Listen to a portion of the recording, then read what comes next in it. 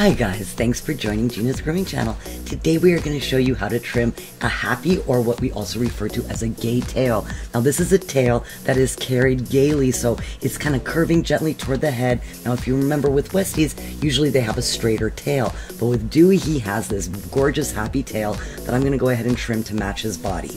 Now, Dewey just started getting hand stripped. We're doing it in session, so he still is a little furrier than you would normally see Westies. So what I'm going to do is trim this happy tail in the Westie carrot style, but leave a little more length to it so that it matches his body, so that it's in balance with his body. And as his strip continues and I'm able to strip him down more, his tail's going to get tighter to reflect that.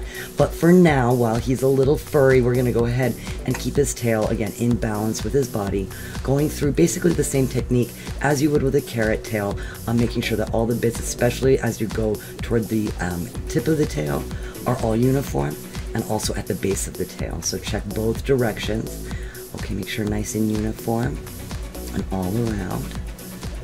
And of course on the sides, giving it that nice shape that we know in a Westie. Alright guys, well that's about it. Thank you so much for watching. Thank you for subscribing. If you like this video, click that thumbs up. Thanks for joining us on this wonderful gay tail episode. We'll see you next time.